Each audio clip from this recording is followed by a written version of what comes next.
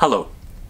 Today I want to answer one of the most common questions from our audience. Why do conductors need a stick?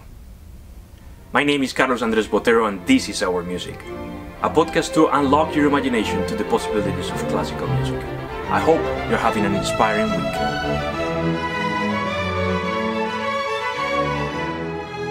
A baton, properly used, is an instrument of meaning. Its movements conveys musical ideas to those who created the sound. Despite its striking resemblance with a magic wand, it is certainly not imbued with supernatural music-enhancing abilities.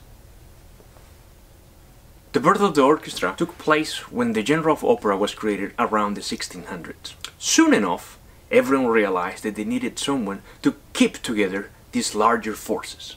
When not leading from the keyboard or their violin, conductors often use a 6-foot-long wooden staff that will bang against the floor to keep the beat.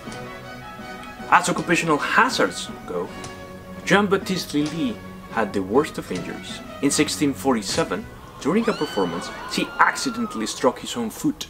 The wound became soon gangrenous and ultimately led to his death 3 months later. As orchestras achieved independence from the opera and the number of players required to perform a symphony scaled up quickly, the role of a professional conductor was born.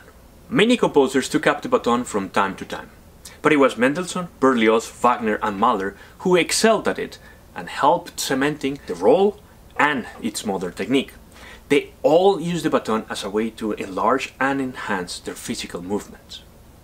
Even though there is not a standard practice in place, the baton normally is between 10 and 14 inches long and few grams in weight. Some conductors might choose a bigger one and some even toothpicks. From time to time, the baton is simply unnecessary. In general, you want it to be balanced in the point where it leaves your hand. It also helps if the players can perceive it correctly. It should be easy to see, easy to hold, and subtle enough to avoid distractions.